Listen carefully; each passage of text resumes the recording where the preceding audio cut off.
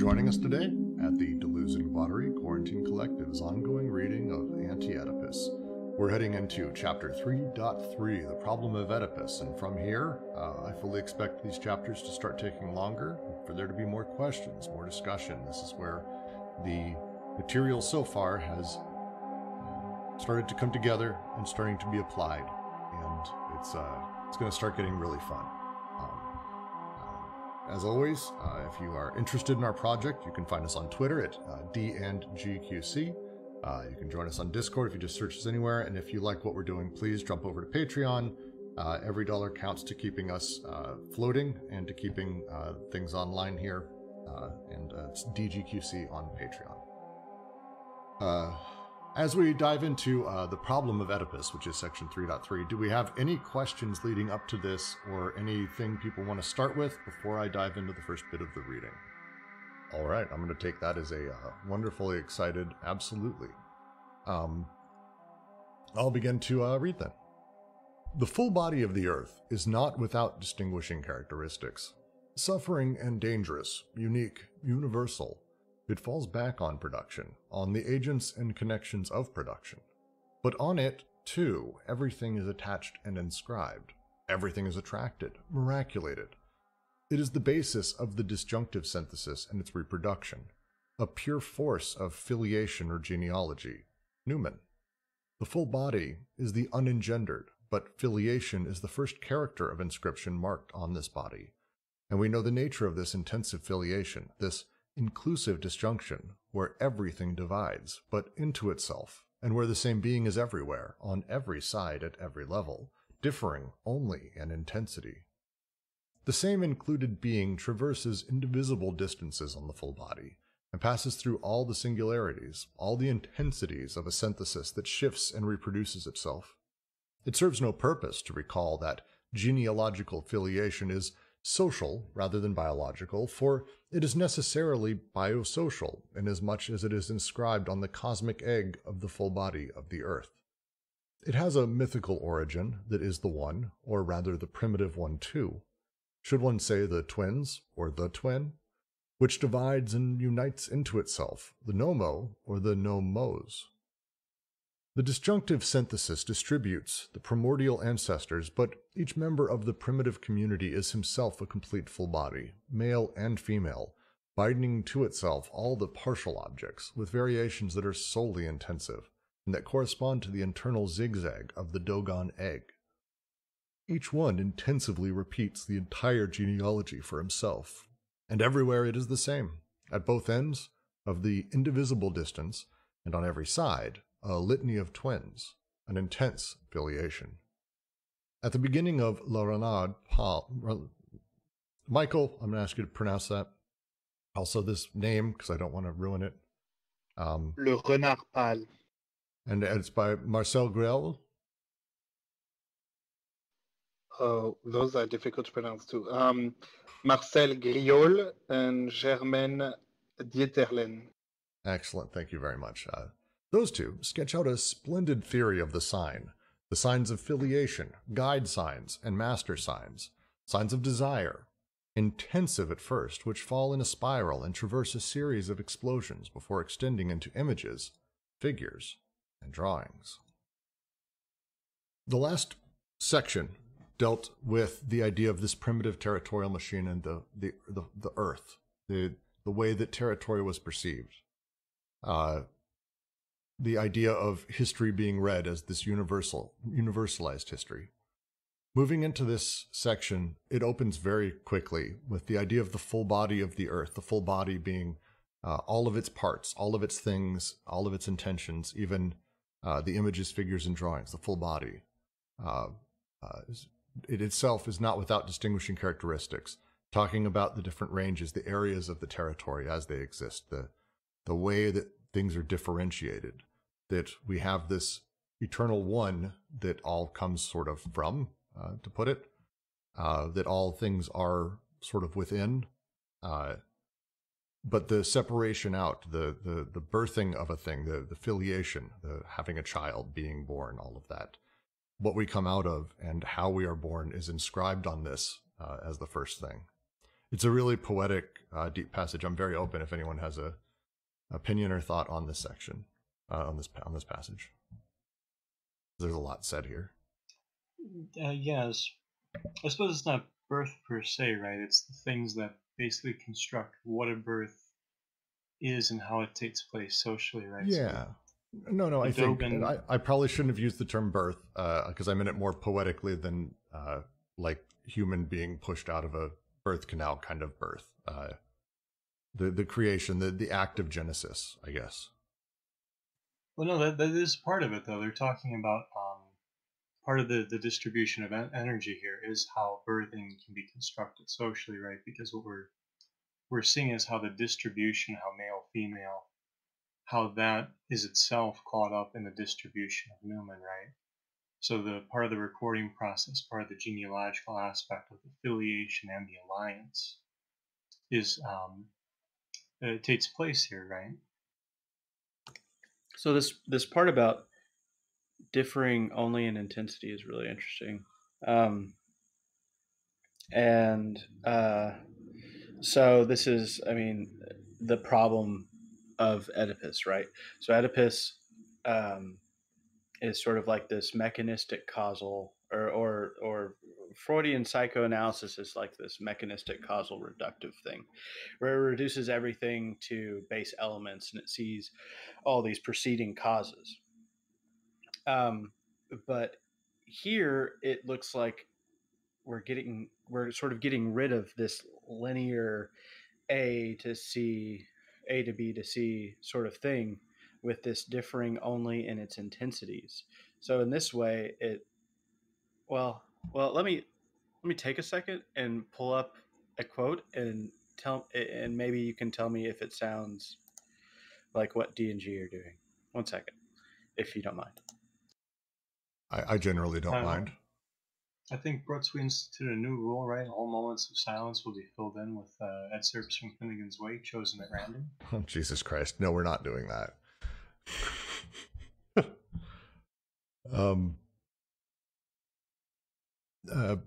Where do we start with something else while we're waiting for that? Because there's so much said inside of this. The question in there, why are they talking about twins? In what way do they mean that? I think they go into this a little bit more, but they're drawing on, and I don't know Marcel Grau's work, but they're drawing on a particular myth from the Dogen to demonstrate what they're talking about. So in the previous section, like Brooks was saying, they talked about how associus functions, what it's going to do, right, in terms of codification, in terms of territorialization. And even we were just saying about birth, right? That's part of what we're seeing here is the filiative generation, but the socius also, especially the earth, also adds to fashion a memory, which is part of your alliance, kind of your ex-axis, if you will. And so the Dogen ache here, this is part of the fashioning of memory that the socius does. So this myth, the story, the creation story, however you want to call it, is part of the distribution of Newman through the second synthesis, and it's acting through a creation story. Well, and the creation story they're utilizing here, and they talk through it, they will use the term Dogon egg, not just here, but elsewhere, and they use the term Nomo or Numo. The Dogon religion is the idea is that the first thing that happened is the sky goddess created Nomo, and Nomo is this little thing, this thing, a creature, human-ish. I don't want to say it's not male or female. That's like it just was, and it kind of was a whole bunch of different stuff. But the first thing that it did is it basically multiplied itself into a whole bunch of different twins, and the twins had infighting amongst themselves, and because of this, one of them was sacrificed. There's a whole there's an amazing mythology around it, but a lot of the religion sort of is talking about sort of the bisection of man, bisection of people, the placement of people into twins that were opposing but also on the same side. Like Nomos is a group of beings, and it was a splitting and a multiplying. It's a fascinating sort of creation myth, but there's one of the reasons he's using that is to kind of run with it. Yeah, Boskerd posts the Wikipedia article. It's spot on. That's what it is. And Griel and I'm never going to say their names right. They're specifically the experts on the Dogon, and they're sort of everything. So that's why they're referenced here. The Nomo divided his body among men to feed them. That's why it is also said the universe had drunk of his body. The Nomo also made men drink, gave all his life principles to human being. The self-sacrifice. It's a pretty beautiful story, but it opens with them being twins and having that split. That's my assumption of why they sort of drive that home on the twins, the two voices, the by univocalization. One is you're either one of or the other. Like they're really pushing towards that as a way to understand mankind for sure. Mm-hmm. Yeah, you got it. It's division and union, right? So whether we're taking them as twins or the twin, right? They're subdividing into each other, right? So yeah, I think you're right about that as it being an inclusive disjunction, because you can. It doesn't have to be the one anymore. It has to be the two, right? But I think, Ken, you found your. As always, you've got lengthy and copious highlights for us. I'm sorry. Yeah. So he says that it can, it can be totally arbitrary, the sequence of events A, B, C, D, insofar as the intensities can be the same or different or something. And then there's this one part. Yeah, right here. The final energetic view, on the other hand, sees the sequence thus: ABC are means towards the transformation of energy, which flows causalously from A, the improbable state, entropically to BC, and so to the probable state here, probable state D. Here, a causal effect is totally disregarded, since only intensities of effect are taken into account. Yeah. So, I mean, does that resonate with what's being said here? I'm uncertain here, specifically. The way as I'm looking at this that he's talking about and being very particular is the sort of nature of instant understanding of filiation, a pure force of filiation or genealogy. Newman is kind of this natural thing. The full body is unengendered, but filiation is the first character of inscription marked on the body. The first thing we know is filiation, our lineage, our own genealogy. We know the nature of this intensive filiation, this inclusive disjunction where everything divides, but into itself, where the same being is everywhere, at every side, at every level, differing only in intensity.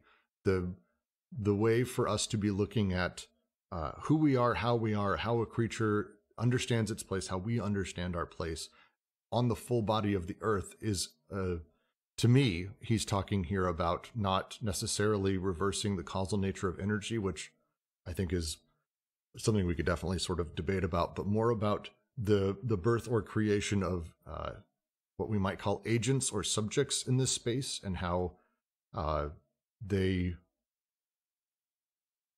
whole reality of our creation is not just biological. I don't have my mother or father just because of the general genetics, and that's passed on. It's the whole thing is also social. It is together that these things happen. It is all of these things are not being privileged. There is all of this constantly happening, and it's a matter of intensities is how we define them and separate them out. That's how I'm reading this section, this paragraph specifically.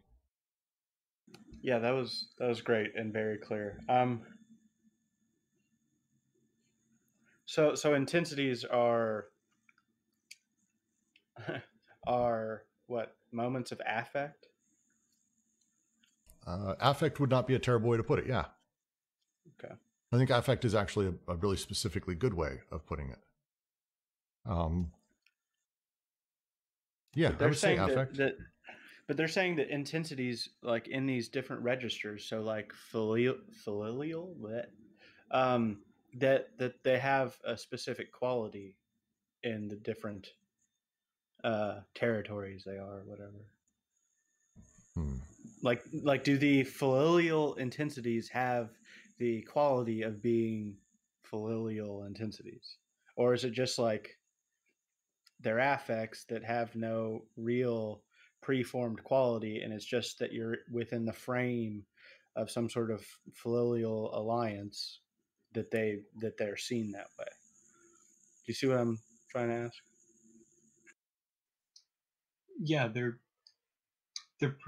so it's all production here, right? So that it's not even just that they're seen that way, right? We're talking about how memory is fashioned and actually distributed during the second synthesis. And as you start getting into intensity, you're passing into voluptus, right? So you're getting into consumption and consummation. But yeah, I think what I would say to that is with the filial, right? You have the alliance because they coordinate together, right? They're part of the same distribution, or rather, they're distributed with each other. I think is probably the easier way to say that. I'm actually going to step in because I see where you're going, Jeff. I'm going to say I'm going to take another angle, because what they're being very particular here to talk about is we have to talk about it in the context of where it is in the text. We're talking about around the nature of territorial inscription, where the socius is the full body of the earth and savagery, as they call it. Specifically in the case of that, we're talking about the filiative, and in that socius, unlike ours, and this is why it's probably difficult for us to understand, my family is my parents, and my filiative line is Dexter, my son. Maybe I have cousins. That's like all of us. That's the way, sort of under capital, the nuclear family arranges socially and biologically our filiative alliance, our filiative world. In the primitive socius, in the savage, the way that they lived and the way that they are, that's not how filiative works. Filiative is an incredibly complex set of lines that they understand back, not only back generations, but also how their sort of connections interweave them across almost horizontally, across almost the alliance as well. Like, we're talking about intensities of the overall way that you connect with people in the filiative line being deep and expressive in a hyper-networked pattern, which is the case during the full body of the earth, the socius, the original socius, the first socius that they're describing. And that's, I think, their point here, is that genealogical filiation is social rather than biological. It is biological as it's inscribed in the egg, the beginning of time. We have that tied back, but it's mythical as well because we're born into it and we understand who we're connected to, the twin, who we are, who we will be, what different choices we're making. We're still connected to all of that in relation to the entire filiative alliance that we're part of. That's to be very specific. That's what I think they're trying to get at here. And that's I may be skipping ahead because I know it's coming in the next one, but like they're ending and then they move in. I'm gonna read the next, like, because it's like a half a paragraph. It's just a few lines. If the full body falls back on the productive connections and inscribes them in a network of intensive and inclusive disjunctions, it still has to find again and reanimate lateral connections in the network itself, and it must attribute them to itself as though it were the cause. These are the two aspects of the full body, an enchanted surface of inscription, the fantastic law, or the apparent objective movement, but also a magical agent or fetish, the quasi-cause.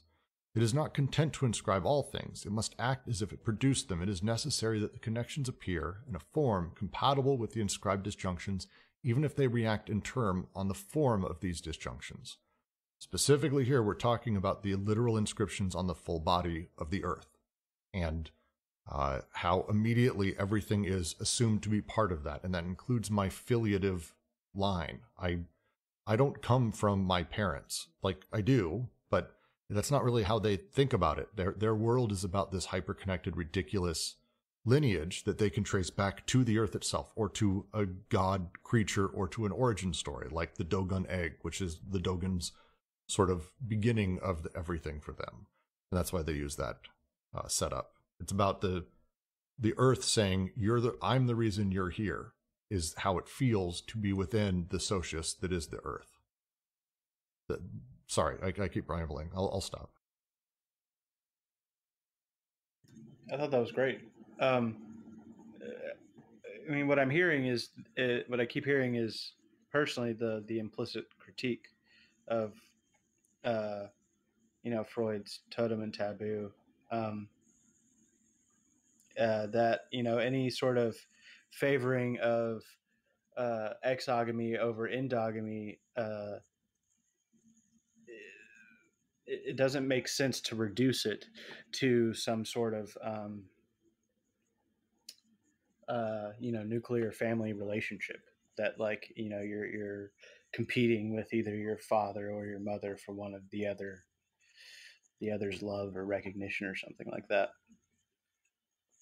and then makes the incest prohibition not make sense. Yeah, I mean, and Circe, I think Circe, let me know if I'm saying more. Can we relate this to the genealogy of societies as perceived through a mythological lens? I think their argument here is the mythology is something that we utilize, as they say, at the very end of the first paragraph. They utilize the two authors who really broke down and understood how the Dogon myth and story happens. And specifically what they did is, quote, sketch out a splendid theory of the sign. First, the signs of filiation, guide signs, master signs, signs of desire, intensive at first, which fall in a spiral and traverse a series of explosions before extending into images, figures, and drawings. The poetry here is about the mythology coming from still this demand that everything is it has been fallen back on by the full body. That's an awkward way of saying it. The full body has fallen back on all of this, on the productive connection, and has inscribed them into the network of intensive and inclusive disjunctions. How this is done through mythology is by starting with the signs, making their way through, the explosions happen, and then it extends into the actual images, figures, and drawings that we have still to this day, kind of thing. The elements that people can look at and end up representing these kinds of setups, if that makes sense. I might be saying it funny. I think I'm understanding your question. Boastgerd asks, why do they keep coming back to the Dogon religion? My guess is because the book that was written by the people Michael named, I feel terrible whenever I anglicize someone's name like that. Griol and Dieterlen is exceptional and breaks down from an ethnological standpoint the why of that they believe in this, not just that they believe in it, and how it works and how it operates. It's much more of almost a assemblage style looking at the way that the mythology and the creation myth works in the Dogon people. All right, good. And I just always fuck up foreign people's names anyway, Michael. So thanks for saying this for me. We Americans have a problem. I'm going to read the next paragraph, though. Such is alliance, the second characteristic of inscription. Alliance imposes on the productive connections the extensive form of a pairing of persons, compatible with the disjunctions of inscription, but inversely reacts on inscription by determining an exclusive and restrictive use of the same disjunction. It is therefore inevitable that alliance be mythically represented as supervening at a certain moment in the filiative lines, although in another sense it is already there from time immemorial. Marcel Griol describes how, among the Dogons, something is produced at a certain moment, at the level and on the side of the eighth ancestor, a derailment of the disjunctions, which cease to be inclusive and become exclusive. Once this occurs, there is a dismembering of the full body, a cancelling of twinness, a separation of the sexes marked by circumcision, but also a recomposition of the body according to a new model of connection or conjugation. An articulation of bodies for and between themselves, a lateral inscription with articulatory stones of alliance. In short, a whole arc of alliance. Alliances never derive from filiations, nor can they be reduced from them. But this principle once established, we must distinguish between two points of view. The economic and political, where alliance is there from time immemorial, combining and declining itself with the extended filiative lineages that do not exist prior to alliances, in a system assumed to be given in extended form. The other mythical, which shows how the extension of a system takes form and delimits itself, proceeding from intense and primordial filiative lineages that necessarily lose their inclusive or non-restricted use. From this viewpoint, the extended system is like a memory of alliance and of words, implying an active repression of the intense memory of filiation, or if genealogy and filiations are the object of an ever-vigilant memory, It is to the degree they are already apprehended in an extensive sense that they certainly did not possess before the determinations of alliances conferred it on them. On the contrary, as intensive filiations, they become the object of a separate memory, nocturnal and biocosmic, the memory that indeed must suffer repression in order for the new extended memory to be established. This starts to get at what I was saying earlier, where to understand filiation alliance, you've at least got to understand them in relationship to each other, right? So I look at it as like a Y in that spread, but there are other ways to approach it. But what they're building out here is how the disjunctions, right, the use of Newman during the second synthesis, the relationships between the alliant and the filiated, right? And here they bring in the two sides of it, and the talks about how alliances, they don't derive from filiations. Again, they say the same thing, that you can't deduce alliances from filiation. But the way that they work, one is economic and political, where alliance from time immemorial, blah, blah, blah, blah. The other is, like, the way to sort of have that lens and be able to look at it, I think is kind of the point of this. The Dogons again being invoked because once you have the twinness, which at the time, the twins don't really have drastically different, like when they start, it's not like, it spits out 4 sets of twins and each one is wildly different. They're twins. They're intended to be like copies. It's intended to talk about the duality of man. It's intended to have that kind of feeling. But at some point, after the divisions and after the fights and the one troublemaker, which is kind of the idea of the Nomo, they split off and they become separated. They become man-woman. They become father-child. They become leader, and like it grows and it becomes, how does he phrase it in here? The derailment of disjunctions, which cease to be inclusive but become exclusive. Once this occurs, there's a dismembering of the full body, a canceling of twinness, a separation of sexes, but also recomposition of the body according to a new model of connection. What they were before that, not sexless, they were both sexes, which isn't the same thing as being sexless. They also weren't like hermaphroditic. They were both in that odd sort of way that only a myth really can be, really fascinating. But they were also having twinness canceled, which I think is a fascinating way to talk about the inclusive disjunction, where everything is kind of part of that. All of us have something in common with the Nomo when it was first born. As it divided and as it separated out, as they did this, suddenly I look at myself, I go, oh, I have a penis, I'm a man, I am like that Nomo, is what he's talking about here. And it's a really interesting idea to say that that's the dismembering of the full body. That is the moment when we've separated ourselves out. That's when we've removed the body from the organs, so to speak. I like it. I'm always fascinated by their language around this because it's the idea of myth. The memories of genealogy and filiation are already apprehended in the extensive sense that they did not possess before the determinations of alliances conferred on them. That they all come together. Deleuze says in Logic of Sense and a few others that the moment you are part of language, language comes as a whole. You can't sort of be part of the world of language. I think Lacan said the same thing. Like once you're in it, and that's it. And this is kind of that. Once you're in alliances and once you've, apprehended that and made it part of you with that memory, it all comes together. Comes at once, if that makes sense. Yeah, before you go on, we should spend a minute on what's going on here in terms of, so we've got inclusive disjunctions right now. All of a sudden we're exclusive disjunctions. Yeah, that might be worth digging into a little bit more. Oh, sure. So such is alliance, the second characteristic of inscription. Alliance imposed on the productive connections, the extensive form of a pairing of persons, compatible with the disjunctions of inscription, but inversely reacts on inscription by determining exclusive and restrictive use of the same disjunctions. It is therefore inevitable that alliance be mythically represented as supervening at a certain moment in affiliative lines, although in another sense it is already there from time immemorial. So right, you're seeing kind of you're seeing how alliance here actually affects the disjunctive uses, right? So the alliant use of Newman actually works back on itself in a sense, right? So you actually get an exclusion in the memory. So for to kind of contextualize it, right? When something happens, I usually use business as an example because I think it's easier.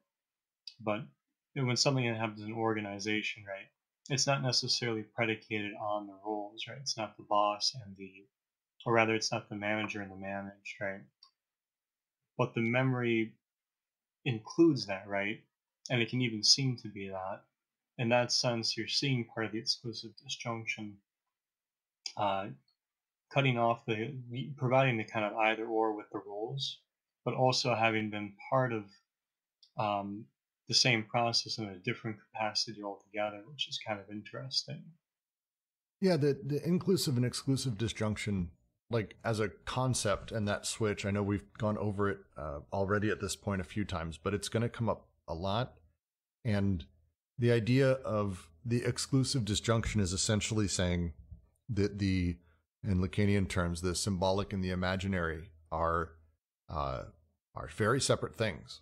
And there's a line between them, and this is that, and this is that, and that's the way it goes. Whereas an inclusive disjunction, while still having, because a disjunction, there's still disconnection. By being inclusive, it allows those to say, no, they're not so different. Actually, we can continue to relate them, and we can have them together inside of the same property or the same thing, or they can be part of the same setup. And it's a big shift to sort of be thinking about that instead of this constant separating out disjunction. Yeah, it's sort of like what we saw in 1.2, where we talked about how during the second synthesis, the paranoiac and schizophrenic work through and with each other, right? So you're seeing how the alignment and the affiliative or the inclusive and exclusive disjunctions actually are part of the coordination, right? Remke also asks, I guess understand. She was curious about the role of repression here, citing, from this viewpoint, the extended system is like a memory of alliance and of words, implying an active repression of the intense memory affiliation. How does it imply a repression of the memory affiliation? So this is kind of interesting because they do this elsewhere. In fact, where I always reference the diagrams, they do this same kind of, I guess I would call it a rhetorical move. So if you notice, they're saying from this viewpoint, they're going to go on, right, and then say, on the contrary, as intensive affiliations, they become an object of separate memory, nocturnal and biocosmic, the memory that indeed must suffer repression in order for the new extended memory to be established. So there's a little bit more going on here. Yeah, and it's going to actually, Rimka, that is going to get teased out a lot more in the next few paragraphs. Ojat says, so inclusive disjunction synthesis is like the gelling of otherwise different terms, like an emotion. It sort of.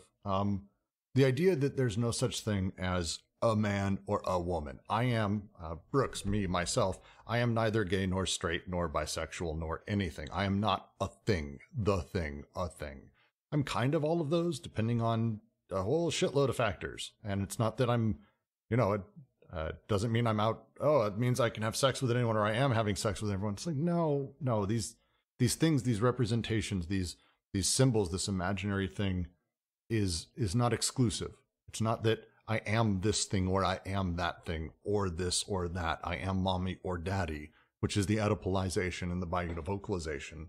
Instead of saying like, look, you can sort of be mommy and daddy. Also, you can sort of be grandma and grandpa. Also, you can sort of be daddy, grandma, depending on, like, these things aren't exclusive. They go together, and it's more about understanding the process of becoming and the way that the language is utilized and understanding what it implies for us and how it instantly represses within what we're doing, if that makes sense. Hope that answered. I'll continue to the next paragraph, though, because I do want to keep heading through this. We can better understand why the problem does not in the least consist of going from filiations to alliances, or of deducing the latter from the former.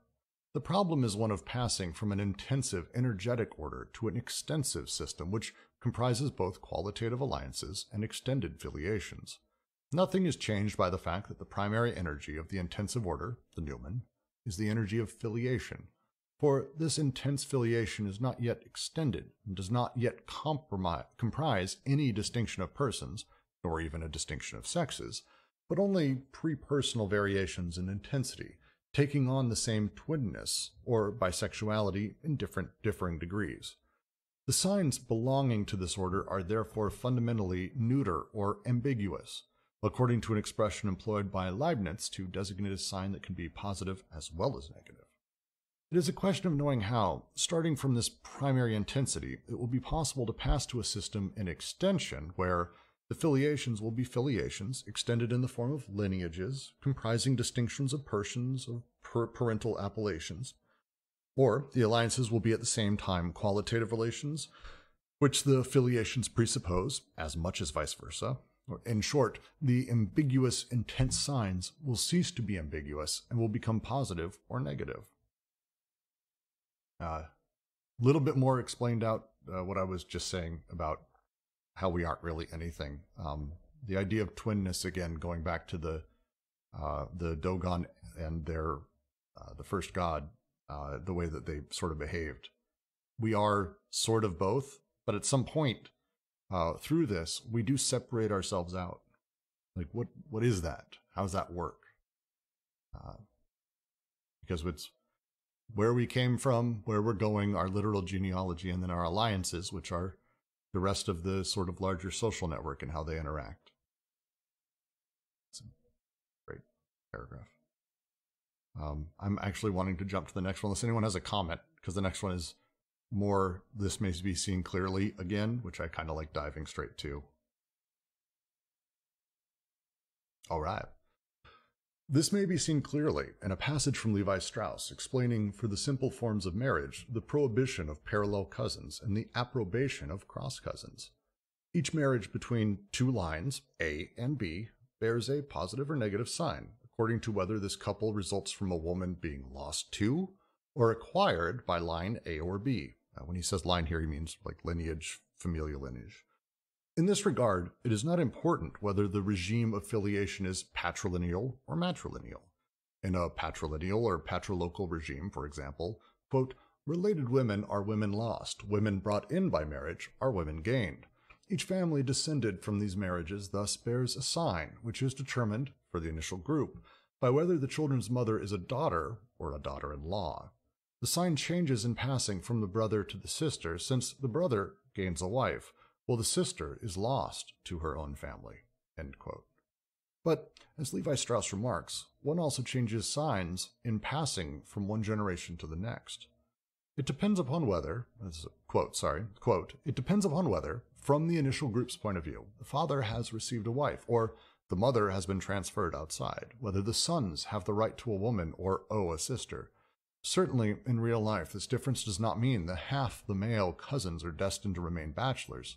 However, at all events, it does express the law that a man cannot receive a wife except from the group from which a woman can be claimed, because in the previous generation a sister or a daughter was lost, while a brother owes a sister or a father a daughter to the outside world if a woman was gained in the previous generation.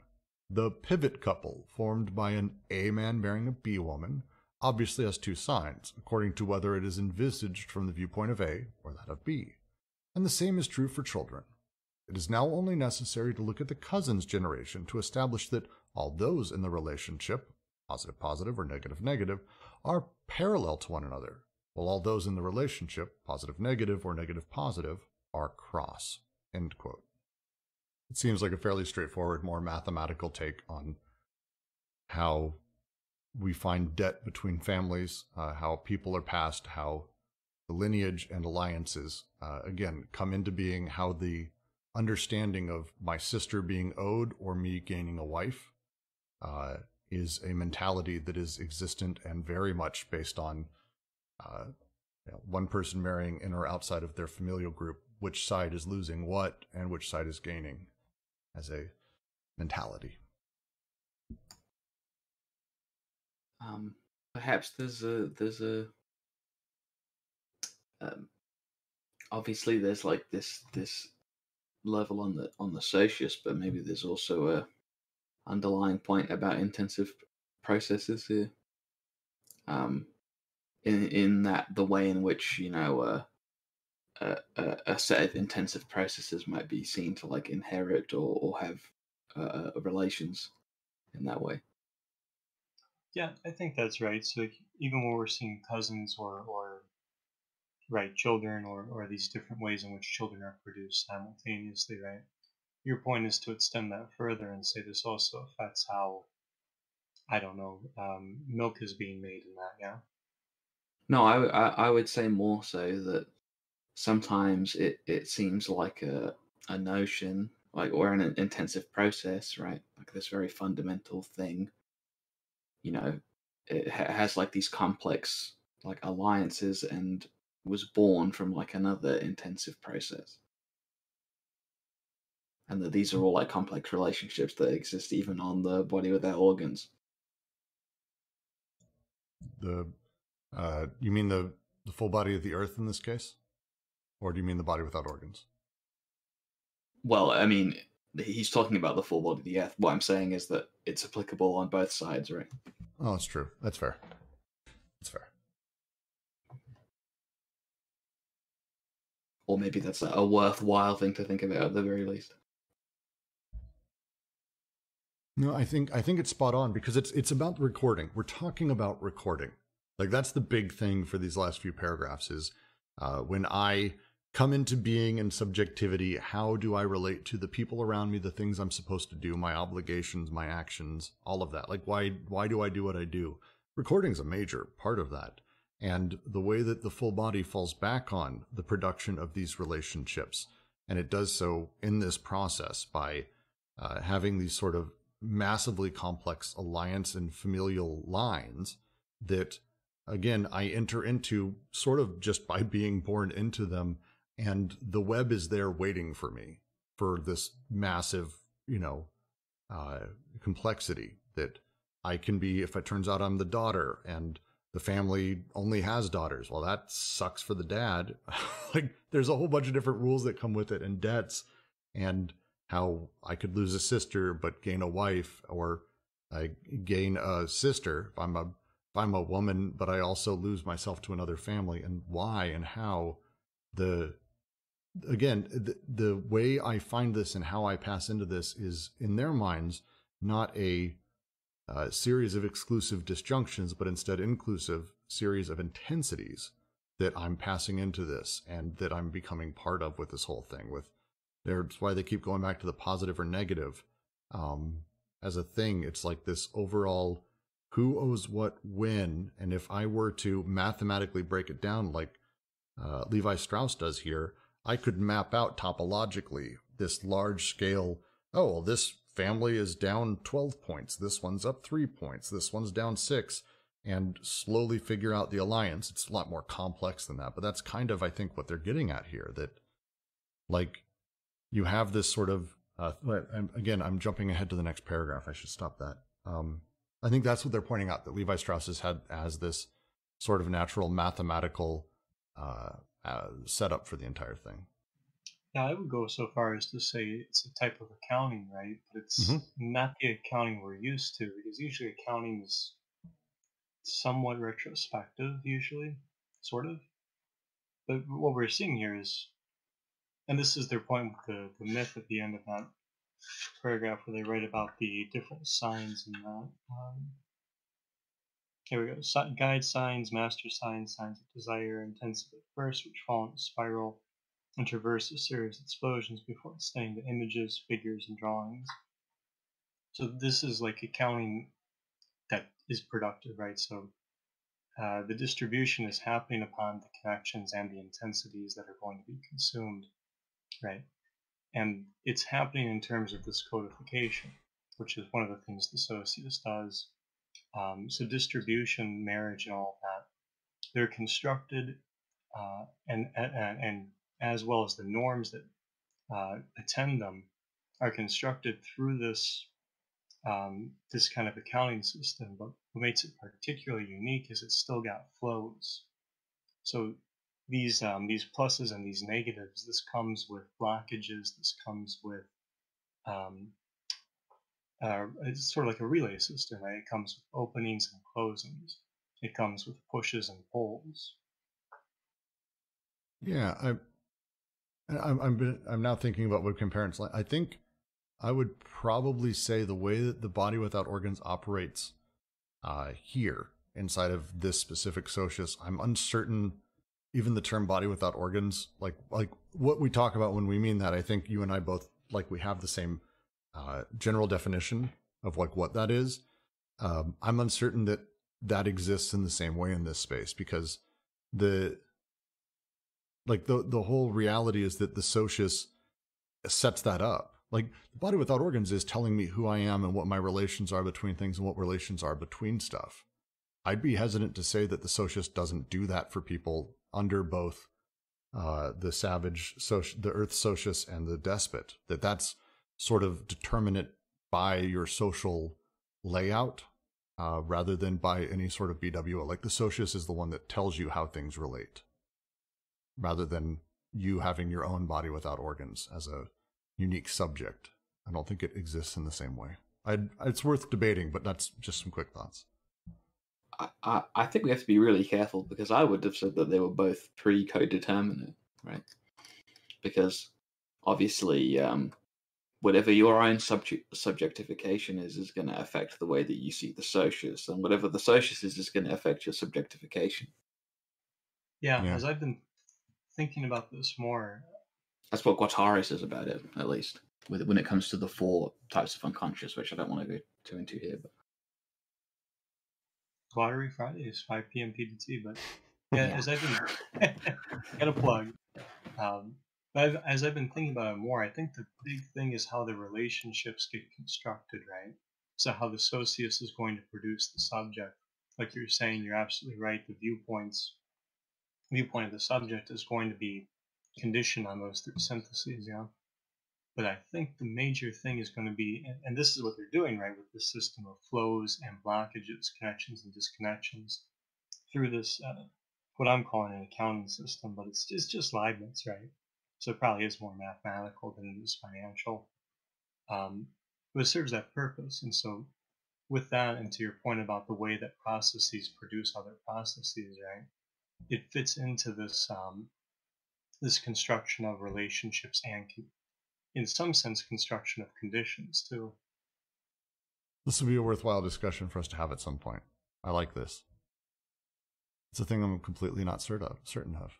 I think I agree with you, though, overall, webcam. I do. I'm just trying to think about how to specifically voice that when we talk about, the determinate nature of the socius and how it operates. Because I think they've said things like that the socius inside of the socius inside of the first socius overdetermines desire, and as such almost overwrites the body without organs. I think they even said something like the body without organs can only exist in capitalism. I'm going to have to find these quotes. I will find stuff like that. It is a good discussion. I'm going to put a note down for that. Starting to get into Heidegger territory here. I know. Being in the world, the body without organs in the socius. We have a Heidegger reading group for a reason. It didn't happen out of nowhere. I mean, it sort of did at first, and then it's like, oh shit, this is actually not bad. Yeah, it's a whole thing. Yeah, all right, we'll get through that. But that's, I still think overall, I think it's a fair thing to say that right here he's talking about sort of this very specific way Levi Strauss puts the issue of lineage and filiation and alliances, and how it becomes a positive, negative, and assigning values very quick as, leaving or going. So I'm going to read the next paragraph, because that continues that and critiques it. But once the problem is put in this way, it is less a question of applying a logical combinative apparatus governing an interplay of exchanges, as Levi Strauss would have it, than one of establishing a physical system that will express itself naturally in terms of debts. It seems to us very significant that Levi Strauss himself invokes the coordinates of a physical system, although he sees this as nothing more than a metaphor. In the physical system, in extension, something passes through that is of the nature of an energy flow, negative or positive, positive, negative, or something does not pass or remains blocked, positive, positive, negative, negative. And something blocks or, on the contrary, causes passage, something or someone. In this system, in extension, there is no primary filiation, nor is there a first generation or an initial exchange, but there are always and already alliances, at the same time as the filiations are extended, expressing both what must remain blocked in the filiation and what must pass through in the alliance. I don't necessarily have a ton. I think it's a fairly crisp thing. I'll try it. We try to analyze every paragraph. To him, the positive, positive, negative, negative is not a metaphor. What Deleuze and Guattari are doing here is they're saying, no, there's more than that. That there is this energy, this exchange that's happening, and that it's always happening. That there was no first, which I really like. Nor is there, in the system of extension, there is no primary affiliation. There is no, hey, the first thing that you're part of. It's like, no, and this is not the first deal that anyone's done. You enter into the system, there are already alliances, there's already flows, there's already positive, negative, negative, positive, positive, positive, negative, negative, etc., all of that. As the filiations are extended, expressing both what must remain blocked in the filiation and what must pass through in the alliance. It's already decided by the time sort of you come into it. I really like that. It's a really crisp critique and really simple, and I think, again, makes their point that they're trying to get at here about the socius and how it organizes the production and how it claims it for itself rather than these people being part of it as a setup. Born into debt, very much. Is that far off, generally? Yeah.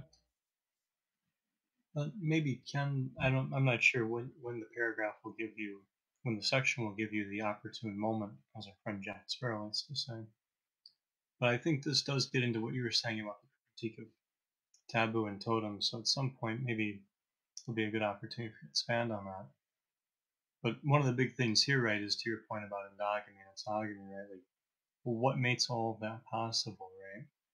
And, why would there be a norm for it to be good or bad, right? How does an ethics get constructed through this? Or rather, in attendance with it, right? Because it's a simultaneity in my perspective. And that's kind of what you're seeing here, right? That's why I say it's like an accounting system, where Deleuze and Guattari say it's not a metaphor, right? It's a physical system. It's doing stuff, right?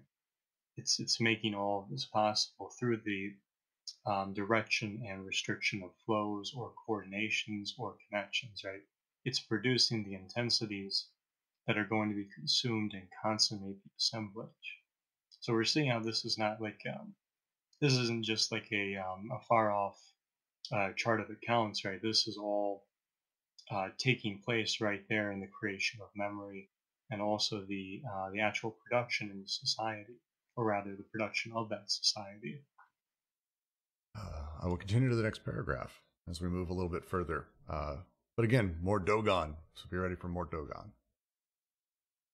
The essential is not that the signs change according to the sexes and the generations, but that one passes from the intensive to the extensive. That is to say, from an order of ambiguous signs to an order of signs that are changing but determined. It is here that resorting to myth is indispensable, not because the myth would be a transposed or an inverse representation of real relations in extension, but because only the myth can determine the intensive conditions of the system of production included, in conformity with indigenous thought and practice. That is why a text of Marcel Grill's, which looks to myth for a principle that would explain the avunculate, seems decisive to us, and seems to avoid the reproach of idealism that usually greets this kind of attempt. We have a similar view of the recent article in which Adler and Cartry return to the question. These authors are right in remarking that Levi Strauss's kinship atom, with its four relationships, brother-sister, husband-wife, father-son, maternal uncle-sister's son, presents itself as a ready-made whole from which the monster as such is strangely excluded. Although, depending on the circumstances, she can be more or less a kinswoman. I said monster, didn't I? Why did I say monster? Jesus. So, boy, Seems like it might be something edible. Yeah, it's a Freudian little thing there. All right, I'll say it again. Presents itself as a ready-made whole from which the mother, as such, is strangely excluded, although depending on the circumstances, she can be more or less a kinswoman, or more or less an affine in relation to her children. Now this is indeed where the myth takes root, myth that does not express, but conditions. As Grial relates it, the Urogo, breaking into the piece of placenta he has stolen, is like the brother of his mother, with whom he is united by this fact. Quote, this individual went away into the distance, carrying with him a part of the nourishing placenta, which is to say a part of his own mother. He saw this organ as his own and as forming a part of his own person in such a way that he identified himself with the one who gave birth to him. She was the matrix of the world, and he considered himself to be placed on the same plane as she from the viewpoint of the generations.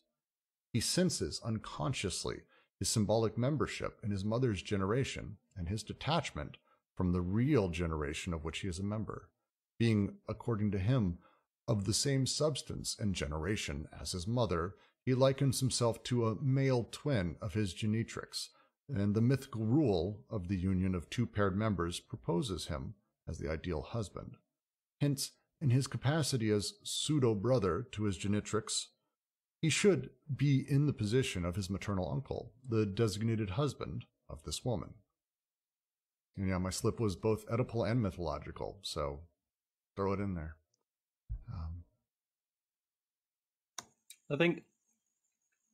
One point about the slip, you don't. So I've been getting tinges of like always already there symbolic order through reading this. I know that's terrible, and I'm a heretic for doing that. But like, so the socius is already overdetermined before you come to be in it, right? So what you're seen as and your position or whatever is already sort of talked about and planned on before you even are born or whatever. And so in that way you get overdetermined. But yeah, so there's all this stuff that's already there, moving and flowing and whatnot. And so it doesn't matter if you have had a specific kind of father or mother to then not see the general category of father or mother or brother or whatever as a certain way. Insofar as in your socius, it's put a certain way. And in this way, things get overcoded, right? So this last part, the generatrix, the designated husband of this woman as the son. There doesn't need to be anything like genital, sexual about this, but insofar as we have the mythology of Freud floating around, that pops in there just because that's already determined and floating around. And so the problem with the way Freud explicates things in Totem and Taboo, I guess, is that things are given some sort of transcendental status instead of this status as determining but changing. Like somehow we all feel guilty because we killed the All Father or something like that. That's it. The interesting things just to mention, because I'd love if anyone has a really good grasp on what the thing they're trying to say here with the allegory they're using from the from the Dogon. But just to mention, so the Nomo, the little sort of twins that keep popping out. One of those is named Yurgo, and his entire thing is, and it's a male, is to pursue his twin sister, his female twin. It's like his thing is that he wants that, and the process of this is complex, and there's like a million stories with him in it, sort of with the entire setup. But I thought were worth mentioning. I don't really understand the full ending here and how it plays back. If anyone wants to take a crack, it's open. I think I can help open this up, right? So one of the major things here is we're not dealing with an accounting system and metaphor any more than we're dealing with myth metaphorically, right? This is stuff that's happening, right? This is the collective memory that's fashioned and actually acting as part of the socius, right? This is part of how the socius distributes, falls back on production, and produces, and ultimately consummates and allows for consumption, right? Kind of to introduce it. So what we're seeing here with this myth and what they're doing with Marcel Grial is they're looking to explain this a little bit further. So they're showing us more about this system of plus and minuses and how it actually is engaged in production. And they're expanding a little bit more on this critique of Levi-Strauss, right? So they've gone through why it's not simply affiliative determinism anymore than it would be alliant, right? The point is they coordinate together and they do different things with each other. So you don't have to give primacy to one over the other. You got to understand their relationships. So one of the points they want to criticize about Levi-Strauss, right? And they're basically just using Marcel Grial to make this point, this case in point, is the role of the mother, right? Which Levi-Strauss doesn't seem to develop sufficiently, right? So the quote, the authors are right in remarking that Levi-Strauss's kinship atom, with its four relationships, brother, sister, husband, wife, father, son, maternal uncle, sister, son, presents itself as a ready-made whole from which the mother as such is strangely excluded.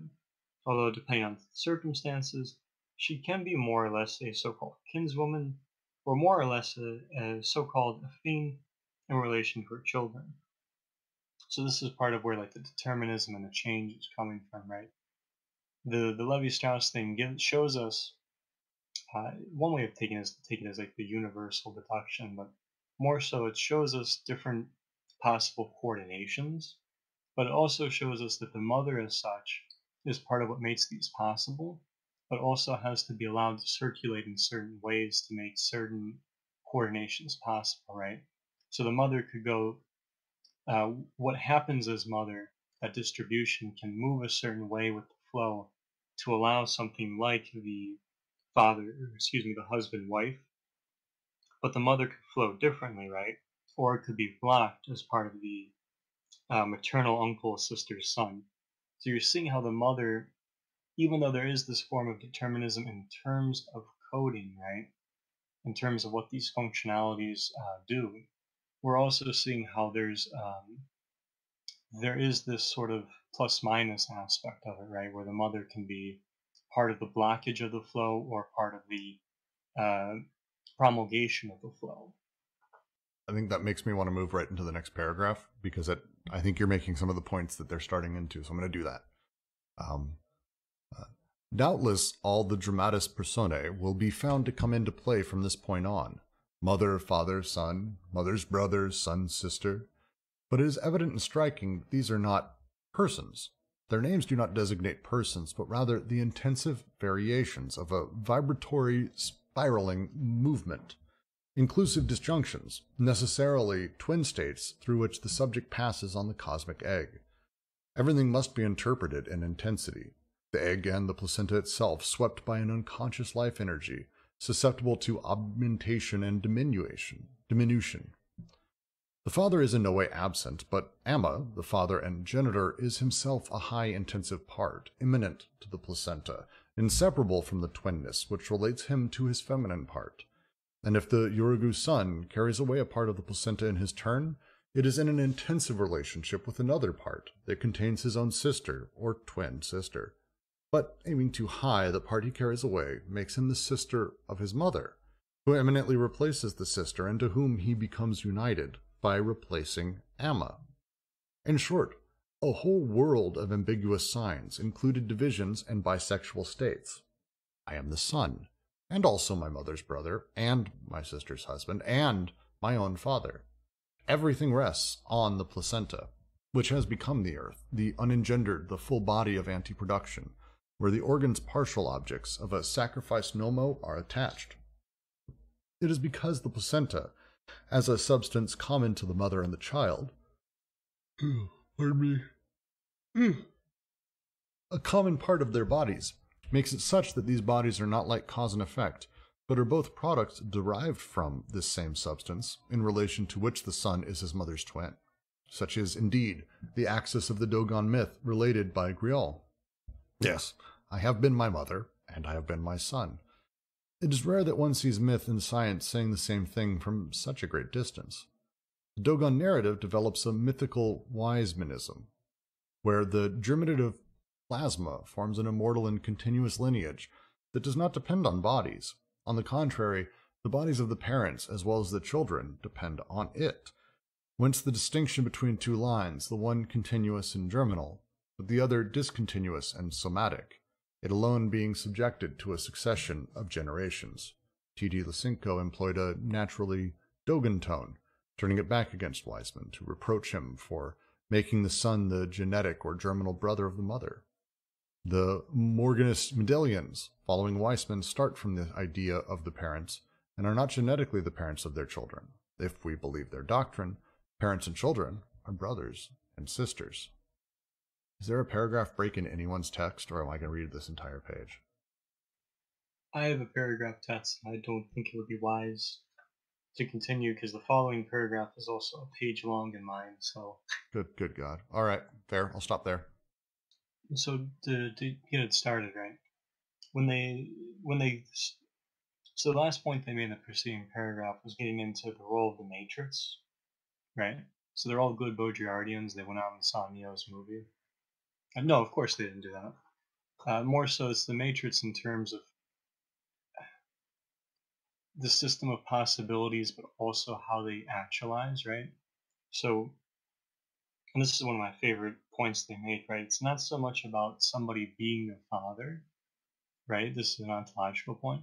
It's about the father as an intensity and its distribution and subjectivity, right? We're talking about how the bodies rely on these disjunctions, right? Rely on libidinal energy, right? So the three syntheses more precisely for what they're going to do, but also for their, right, that functionality, their subjectivity, and the connections and relationships, right, and the disconnections for that matter.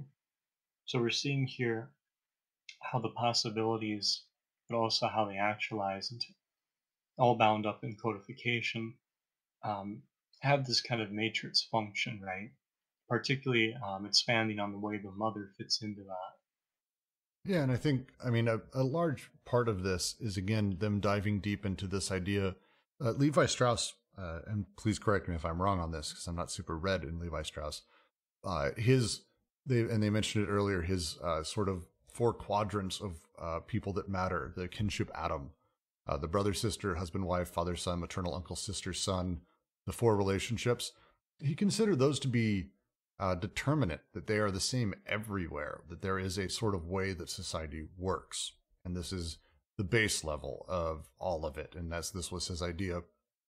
And their argument is strongly against this concept that it is not the same everywhere, that we have, a generalized way that things work, but it isn't that the bodies or the names are identical, and how they operate is not identical, that it's significantly more contingent than that, I think. Well, look at how the memory functions here, right? So we're seeing how the Dogon myth mates father and mother as these intensities, right, as what they do, makes that possible, right? And that's, I think, really critical, because this is helping to show us how the socius functions in this construction, right, in this assemblage. Yeah, I think so. And this last paragraph is just about sort of going further down into that, and the idea that yes, we have the mother. What is one of his? We have the brother, sister, husband, wife, father, son, uncle, nephew, like me and my cousin, basically, I guess. But instead he's saying here, like in the Dogen setup, it's my mother's brother and my sister's husband, but my own father. Everything comes back now to the placenta because the myth is ultimately what creates those relations and creates those intensities and places them within us, as I understand their conversation here. And that's the final line that I think it was a footnote actually that got expanded out. But if we are to believe their doctrine, parents and children are brothers and sisters. The idea of how relations work is very different from place to place. And very poignantly, how one functions as a father is not simply, it's not just something that you're always doing, right? So it's not a question of it being an essence of your being. One switches between father and brother, right? And this is part of the distribution. There's, and there's also relationships that make that possible, right? Like the way it fits together is part of this distribution and this networking, at least this disjunctive networking. But the son is not somatically his brother's mother and twin. That is why he cannot marry her, bearing in mind what we said earlier to be the meaning of that is why. The one who should have married the mother was therefore the maternal uncle. The first consequence of this is that incest with the sister is not a substitute for incest with the mother, but on the contrary, the intensive model of incest as a manifestation of the germinal lineage. Then again, Hamlet is not an extension of Oedipus, and Oedipus to the second degree. On the contrary, a negative or inverse Hamlet is primary in relation to Oedipus. The subject does not reproach the uncle for having done what he himself wanted to do. He reproaches him for not having done what he, the son, could not do. And why didn't the uncle marry the mother, his somatic sister? Because he must not, except in the name of this germinal filiation, marked by ambiguous signs of twinness and bisexuality, according to which the son could have done it as well, and could have been himself this uncle in an intense relationship with the mother twin. The vicious circle of this germinal lineage closes, the primitive double bind. Neither can the uncle marry his sister, the mother, nor from that moment can the son marry his own sister. The Urigu female twin will be delivered over to the nomos as a potential affine. The somatic order causes the whole intensive scale to collapse again. Actually, if the son cannot marry his mother, it is not because he is somatically different. He's somatically from a different generation. Arguing against Malinowski, Levi Strauss has demonstrated convincingly that the mixing of generations was not in the least feared as such, and that the incest prohibition could not be explained in this manner. This is because the mixing of generations in the son-mother case has the same effect as their correspondence in the case of the uncle-sister. That is, it testifies to one and the same intensive germinal filiation that must be repressed in both cases. In short, a somatic system in extension can constitute itself only insofar as the filiations become extended, correlatively to lateral alliances that become established. It is through the prohibition of incest with the sister that the lateral alliance is sealed. It is through the prohibition of incest with the mother that the filiation becomes extended. There we find no repression of the father, no foreclosure of the name of the father. The respective position of the mother or father as kin or affine, the patrilineal or matrilineal character of the filiation, and the patrilineal or matrilineal character of the marriage are active elements of the repression, and not objects at which the repression is directed. It is not even the memory of filiation general that is repressed by a memory of alliance.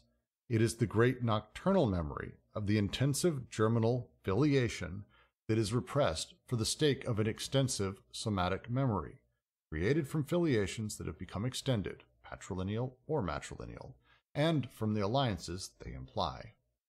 The entire Dogon mythology is a patrilineal version of the opposition between the two genealogies and the two filiations, in intensity and in extension, the intense germinal order and the extensive regime of somatic generations. All right. Well, Go. Okay, yeah. We should move on. All right. Okay. I'll take a crack. The intensities. Tiernan nails it here. I think. Tiernan, why are you server muted? It's wild. There, fix that. So Levi Strauss sits there and he goes, "Hey, here's how society works. It's these 4 relationships. This is all of them." And they're like, wait a second. There's a lot more relationships than that, and those things are kind of, not really determinant. That's not, the thing. Instead, it's the nature of the socius, the organization of desires and production, that is laying this out. And the reason it lays it out with the incest prohibition is not that, I want to, we can't have you fuck your mom, so you can't do that. We tell people that. It's like, no, it's the way production is organized here is actually what lays out all of this. And the prohibition with the sister allows the lateral alliance. If I fucked my sister, I can't marry her off. And it's not that I think that, or I go, boy, if only I could just bang my sister or my mom. That's not how it works. Instead, it's the production, the nature of production, kind of moves through things and organizes when it falls back on them. And so on the one side, the prohibition of incest with the sister is because we need the alliances. We need to have the extension, the growth of the group. The affiliation is with my mother. I don't fuck her. There's no repression of the father, no foreclosure in the name of the father, which they showed on very quickly. We can come back to that, Kent. The whole entire reality is that, to them, as they talk about it, is they are active elements of the repression. They are part of the machine that is doing the repression, but not objects at which repression is directed. That is a very particular note that they're wanting to hit, that it's not that they're directing repression at the mother or father or my desire to fuck with them or any of that stuff. It's that the mother or father, my relationships with them in the larger social sphere and the way the socius is operating, and my production of desire, as we've talked about from the beginning. Production of desire is production. So the desire is being produced, desires created through that nature. The repression and all of that, the machine, the social machine, the socius, organizes this. And as such, the nature of not fucking my sister and not fucking my mother is built into the way production operates under this socius. Because without one, I can't have alliances. Without the other, filiation goes to shit. And the production itself is necessary here. That's my version. Thank you for that. That makes a lot of sense. And it's, it's largely the thing that I guess Freud sort of missed in some ways. Some ways it doesn't, but that your parents aren't just your parents, right? They're also representatives of this larger machine. But the name of the father thing and how that works is just a totally different level of, what would you call it, analysis or something. Because in some ways you can say like that the name of the father is like the inscription of patriarchy or something like that. Patriarchy being written onto you, or like the status quo being written onto you. In some ways. No, I think that's exactly it. And I think their point here is not that there is no foreclosure of the name of the father ever, but I think they're saying here we don't find it because the nature of this socius is not patrilineal or patrilineal and matrilineal is beside the point. There is no father directing laws in the way that this complex network is set up in this socius. Ours, different beast, whole different fucking thing. But this socius specifically, this is how it's making it. It's a different, as Jack said, it's a different double bind. It's a different everything. This is the nature of production of desire here. And so when they say, like, there we find no repression of the father, no foreclosure in the name of the father. They're not saying there in the human psyche. They're saying in this socius. Yeah, for sure. But I can see a way in which the way that apparatus is supposed to work could still be relevant insofar as something happens, some sort of traumatic event happens to where you just can't even fathom how you are situated within this within this socius. Whether that's like you become an outcast or something for some arbitrary reason, or something like this, can sort of dissolve the way that you thought things were guaranteed to work. Yeah, and I think Cersei says, it's not that Levi Strauss was wrong all the time, just that he wasn't right all the time.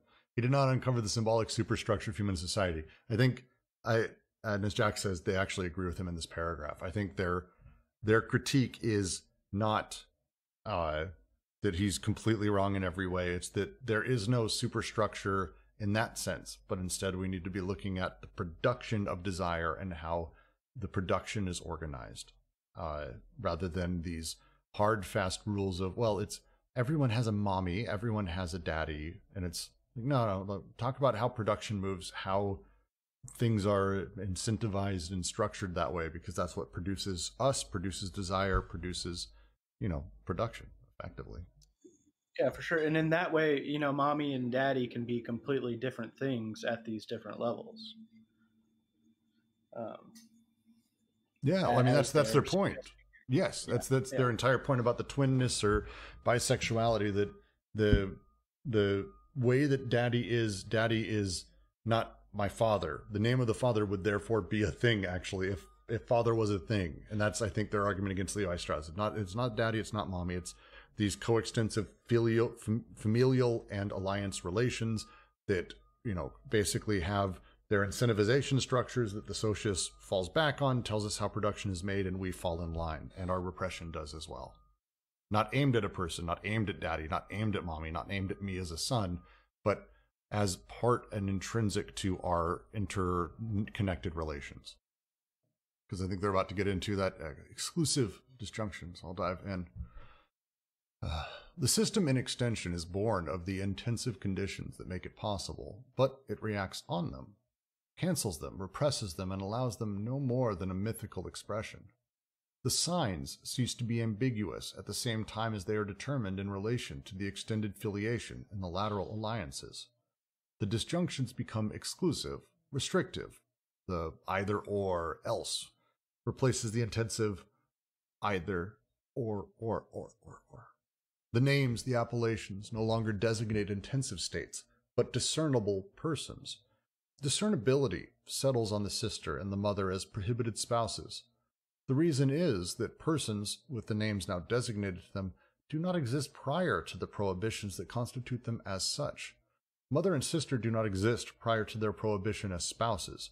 Robert Jarlin says it well, quote, "The mythical discourse has as its theme the passage from indifference to incest, to its prohibition. Implicit or explicit, this theme underlies all the myths. It is therefore a formal property of this language." End quote. We must conclude that, strictly speaking, incest does not and cannot exist.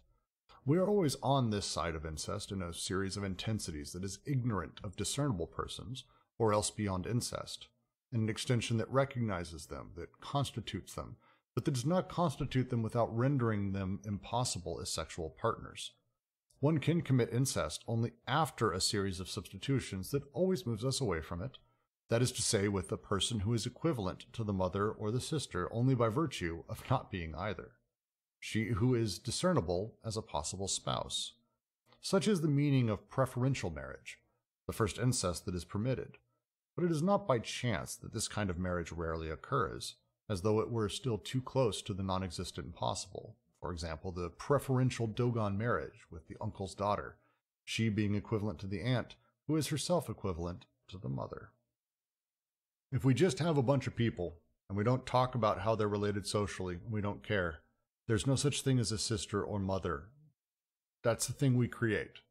We create this, and we label people, and we call things that, as we create the prohibitions as well. There's no need to call anyone mother or sister if we don't have alliances that we need to marry, or we don't have filiations that we need to care for. The names are things that are added implicitly with the restriction being created. Prior to that restriction, incest is not possible because mothers and sisters don't exist. We call them that by naming them. We've almost created the taboo in and of the same act. That's my interpretation. It has been for the last 2 times we've read through this. The last time we read through this for sure. It's a big shift. And again, understanding how representation plays a role in repression. I cut this out at the final podcast. So like, as far as people at home, they have no idea that I'm being awkward here. Except our poor YouTube audience, all 2 of them. Yeah, but we know, Brooks. Oh no, you guys are very aware I'm an awkward person, but I actually have a Twitter page called DGQC Awkward Pauses. I post all these. If only. It would be too long. This thing here, the system in extension is born of the intensive conditions that make it possible. It's like somewhat related to what I was talking about earlier, right? yes, yes. Well, with like the molecular and the molar being interrelated. Otherwise, I'm not really sure what to say about it. Yeah, I don't know if there's much more to say. I mean, you were clear earlier. It's a good thing to do a callback because it really was a good point, and it's, I mean, the running theme as their core critique of this idea of determinate reality of what we are and how representation sort of plays within the repression at the social level and the personal level, I think.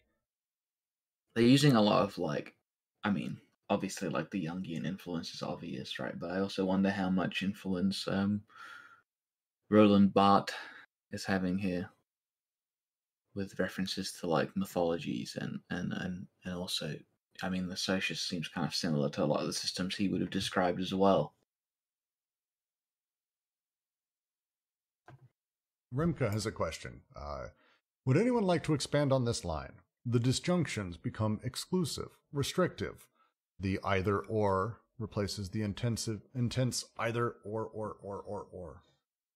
An inclusive disjunction is you have 2 things. Like there's 2 things, but it's 2 things that aren't necessarily exclusively separated. We'll go with a very simple one that's kind of modern. I am either gay or straight. I am man or woman. I am either or else. There's no option. There's no third option. This is not me saying that. Don't take this shit out of context. I'm just saying that's the exclusive disjunction. The inclusive would be like, well, I'm either man or woman or not, or another thing or other stuff, or this thing or that thing, or kind of sort of a little bit more masculine or maybe more feminine today. Sierra Crimmon wrote an amazing book where she went to class one day and would cross-dressed before she transitioned. One of the more complicated sort of sexuality stories. Sierra Crimmon's amazing. It's a worthwhile book to read sort of on the entire thing about man becoming woman and what that intentionality is. This is that. It's the either or rather than the either or else. That's the difference. And so when we're talking about the exclusive disjunction being applied as a prohibitive thing, naturally, by introducing the idea of sister, mother as a thing, I look at everyone and I go, oh, either you or you or you or you or you, I can have as my sexual partners, I can get married. This like that's the inclusive disjunction. The exclusive would be like, oh yeah, either I'm going to do this or that, and there's not all these options. It's built into the way that the representation works, and the connections are allowed, which simply aren't allowed to connect that way. And Misha, yes, everyone edits out pauses. That's how podcasts work. Because there's so many, especially with deep shit like this. We had a pause in Logic of Sense 2 weeks ago that was like 6 straight minutes, and no one talked because everyone was reading. And no one will ever know that happened, except for this recording. But I'm going to edit this out, so this is a passing moment. Any comments or notes? And I'll move on to the next large paragraph. Griol's article is without doubt the text most profoundly inspired by psychoanalysis in the whole of anthropology. Yet it leads to conclusions that cause the whole of Oedipus to shatter, because it is not content to pose the problem in extension, thereby assuming its solution. These are the conclusions drawn by Adler and Cartry. Quote, "It is customary to consider incestuous relations in myth either as the expression of the desire or the nostalgia for a world where relations would be possible or would meet with indifference, or as the expression of a structural function of the inversion of the social role, a function destined to found the prohibition and its transgression. In both instances, one takes as something already constituted what is in fact the emergence of an order that the myth narrates and explains. In other words, one reasons as if the myth placed on the stage persons defined as father, mother, brother, and sister, whereas these roles belong to the order constituted by the prohibition. Incest does not exist." End quote. Incest is a pure limit, provided that two false beliefs concerning the limit are avoided. One that makes the limit a matrix or an origin, as though the prohibition proved that the thing was of first desired as such. Another that makes the limit a structural function, as though the supposedly fundamental relationship between desire and law were manifested in transgression. It is necessary to recall once more that the law proves nothing about an original reality of desire, because it essentially disfigures the desire, and that the transgression proves nothing about a functional reality of the law, because far from being a mockery of the law, it is itself derisory in relation to what the law prohibits in reality. The reason why revolutions have nothing to do with transgressions. In short, the limit is neither a this side of nor a beyond. It is the boundary line between the two. Incest, that slandered shallow stream, always crossed already and not yet crossed. For incest is like this motion. It is impossible. And it is not impossible in the same sense that the real would be impossible, but quite the contrary, in the sense that the symbolic is. That last bit, we'll have to dig into a little bit there, quite a bit. But the line here again, incest doesn't exist prior to the creation of itself. The idea behind the Oedipal complex, as they've talked about through this and as Freud wrote, is the idea that I want to fuck my mom because I'm not allowed to, that it's forbidden. The forbidden part of it is what makes it so sexy to me. And that isn't really the drive between it, as it works. It's not that that's the thing. They're also saying that it's not a first desire, that primordially I want to fuck my mom and that's my most important thing to me. Instead, their argument, as I said in the last one, the one before, and they're through this entire section, is that in a place where we do not have mother-daughter as a thing, there's no reason to have an incest prohibition. People don't have a desire naturally. They might fuck their moms, like in that whole thing, but it's not like, oh, I want to do it. Oh, I'm not allowed to. Now I really want to. Instead, it's the social relations and the production just outlines that you're not doing that thing. The example they used earlier, and I think they use again, is the idea of a hunter that eats its own kill. In primitive societies, that's seen as a significant faux pas. Also not a thing that really happened. Like, it's just not. It's something that happens now, but back it just wasn't. And they cite some things. There's some interesting books on it. Hunters would go out, they'd get their kill. They wouldn't just immediately start a fire, and eat everything and take the leftovers back to the group. They just didn't do that. It's not that because they were forbidden, or this is the way production flows. The same way that people today seem perfectly fine with going to work for the work that they're doing. People are getting more angry, but the way production is organized does this. And that's, I think, their underlying argument here, I think. The production organizes all of this. Well, I'll read the next bit about how it might be possible to fuck moms and daughters and sisters. Because why not? What does it mean to say that incest is impossible? Isn't it possible to go to bed with one's sister or mother? How do we dispense with the old argument, it must be possible, since it is prohibited? The problem lies elsewhere. The possibility of incest would require both persons and names, son, sister, mother, brother, father. Now, in the incestuous act, we can have persons at our disposal, but They lose their names inasmuch as these names are inseparable from the prohibition that proscribes them as partners, or else the names subsist and designate nothing more than a prepersonal intensive state that could just as well extend to other persons, as when one calls his legitimate wife Mama or one's sister his wife. It is in this sense that we said we are always on the side of it or beyond.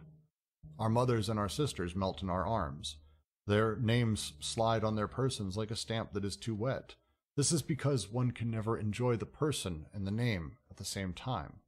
Yet, this would be the condition for incest. Granted, incest is a lure. It is impossible, but the problem is always deferred. Is that not the nature of desire, that one desires the impossible? At least, in this instance, the platitude is not even true. We are reminded how illegitimate it is to conclude from the prohibition anything regarding the nature of what is prohibited. For the prohibition proceeds by dishonoring the guilty, that is to say, by inducing a disfigured or displaced image of the thing that is really prohibited or desired.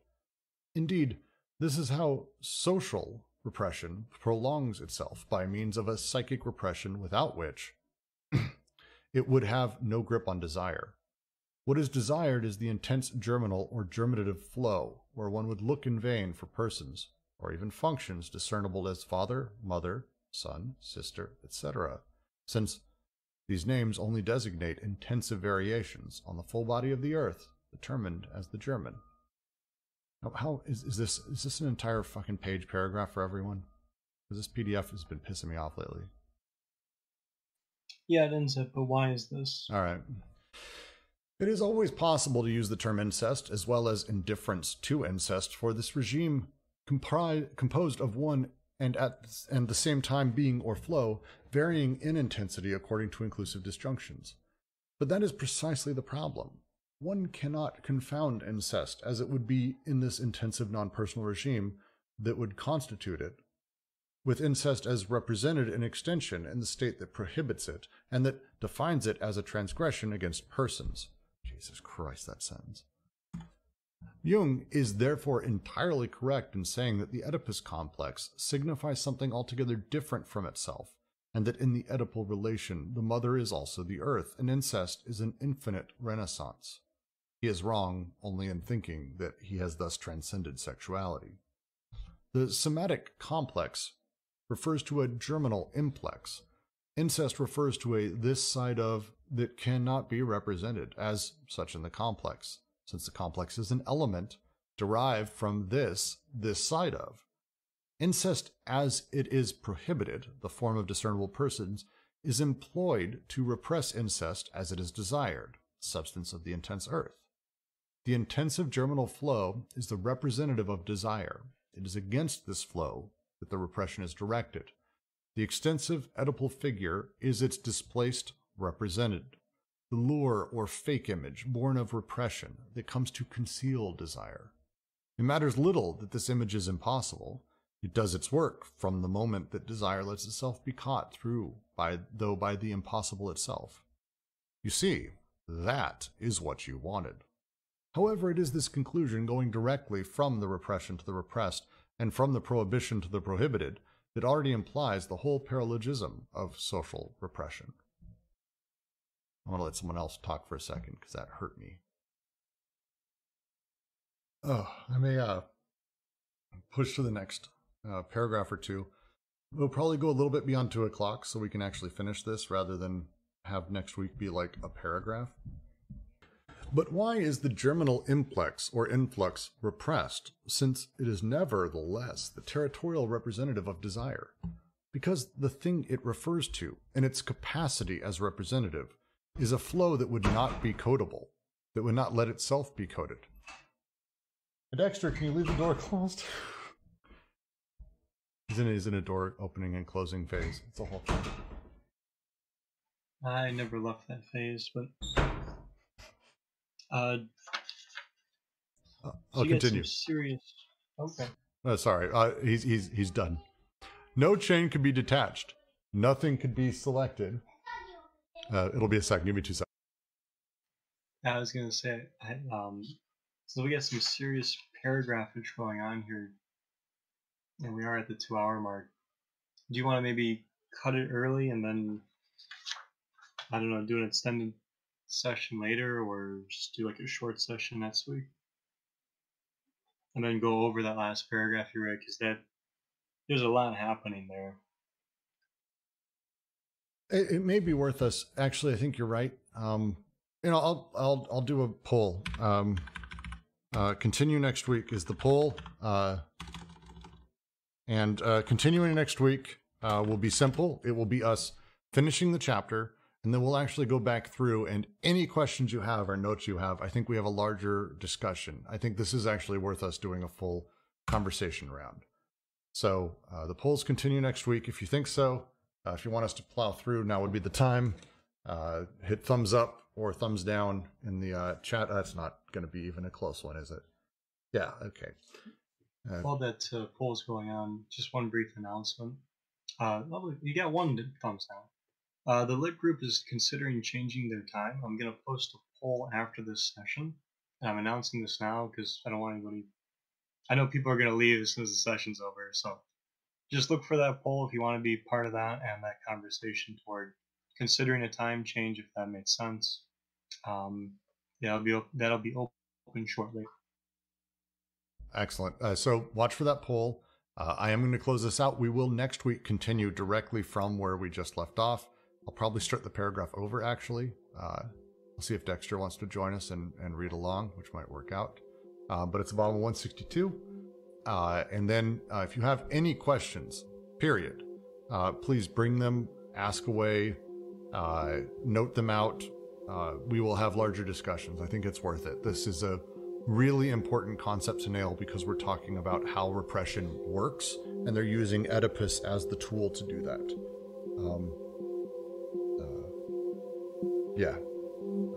We can hang out here for a minute, seriously, if you want, but I'm going to go ahead and close out the stream. Thank all of you for joining us. Feel free to join us on Discord, Twitter, and thank all of you for everything.